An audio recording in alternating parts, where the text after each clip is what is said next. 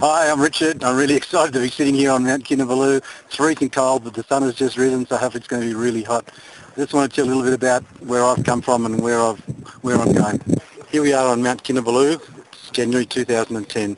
I came here in October '07, and being in over 50s, I thought that I was fit enough to do it. But really, I wasn't. It was a really, really hard, tough climb. It took many, many hours. So I realised I need to do something about my physical well-being. Went along and joined up with Luke and Conan Warriors, did a couple of years of solid workouts with him, and now the results are really fantastic. I just had all my medical checks done, and my body, according to them, is the best condition it's ever been.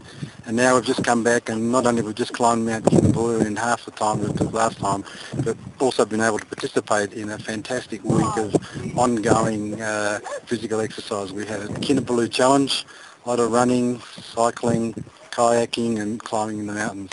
So now I feel great. I think I look younger than what I did before, and I know that anything physical is achievable, and I know I've built fantastic muscles around all the bones. So as they deteriorate, hopefully I won't. So great recommendation for joining up with Luke and Conan Fitness.